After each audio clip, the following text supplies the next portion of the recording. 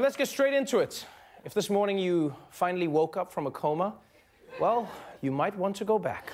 The most stunning upset in political history. It's Trump. Donald Trump will be the next president of the United States.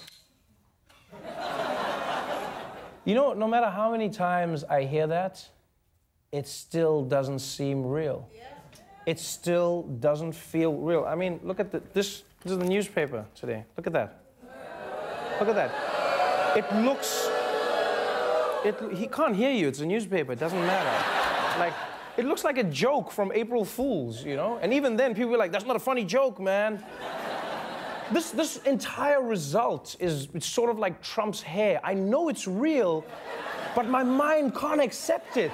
It just, you know, because it looks like he's wearing his hair backward. Like, everything is backward. I mean, I don't understand half of this. Hillary Clinton lost by getting more votes. No, seriously, she lost by getting more votes. Trump got 200,000 fewer votes, but he won the presidency because he had 279 electoral votes. Because that's how it works in America. You don't need the most votes, you just need the electoral college. So once again, Donald Trump benefits from a bull college. And by the way, I'm not saying it's bull because I'm sour or anything. I'm just quoting the president-elect, who said it himself. Yeah, there you have it. Donald Trump calling it corrupt. And we did it. We just went through his tweets. And I'm sorry, Donald, that's what happens when you get a new job. People dig through your tweets. I genuinely cannot believe this has happened. Even the Trumps can't believe that this happened. This was them last night watching the results. Look at those faces. Look at his face. Look at that man. That is the face of a man whose bluff has been called, and he's only holding a 2. And now that face will be the face that represents America to the world. That is the face that will address the nation after a tragedy. That is the face that will command the most powerful military in the world. Washington, Lincoln, Roosevelt, Kennedy, Reagan, Obama, and now Trump. One of these things is not like the other. And if you're thinking it's Obama because he's black, you probably voted for Trump. Donald Trump, however, did give a victory speech last night, and like most terrible things in your life, it happened at 3 a.m. on the streets of New York.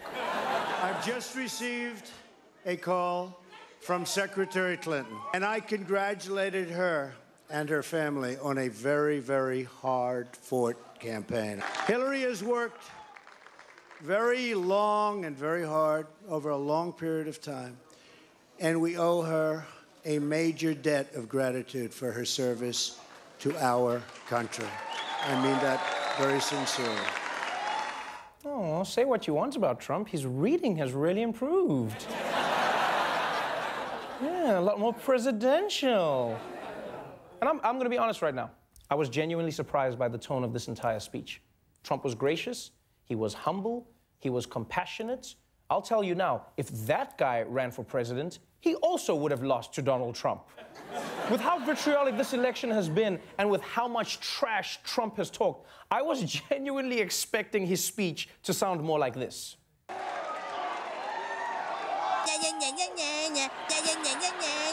How would you like to suck my balls? That's what I was waiting for.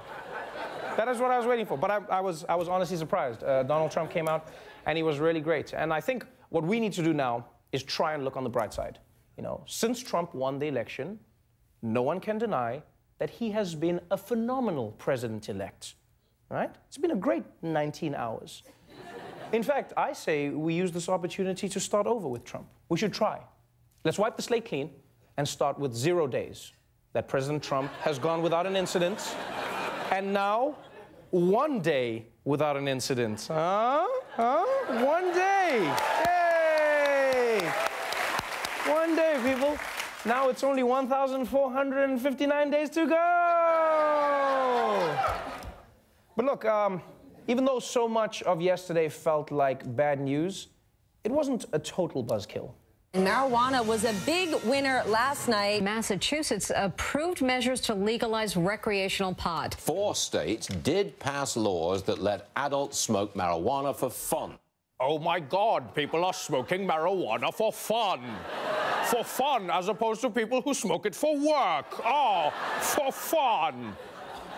Yo, real quick, can I just say right now, America is the most gangster country in the world. Do you know how weird it is to me that while you're voting for president, there's also a question on the ballot about weed? This is like someone's in there like, yes, I'm voting for Donald Trump, and also, yeah, I'd like some weed. I'd like some weed. Yes, I do. Yes, I do. I will say, though, it's a great way to get young people to the polls. They should do that all the time. Add a party question to every vote. Yes. How do you feel about Brexit? And also, shots. And if there's one guy in America who could use a hit right now, it's soon-to-be former President Barack Obama. Because you know what they say? When they go low, we get high. I had a chance to talk to President-elect Trump last night, about 3:30 in the morning, I think it was, to congratulate him on winning the election.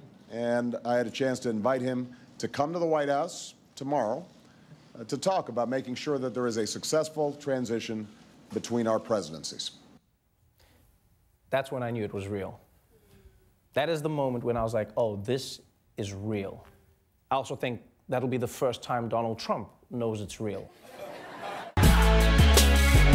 Hey there, thanks for subscribing to our new YouTube channel. You're probably thinking, but I didn't. I know, which is fine, but now you're thinking about subscribing. You should really just subscribe. Just do it. Subscribe. Who said that? Subscribe. Who's saying these things? Subscribe now. What?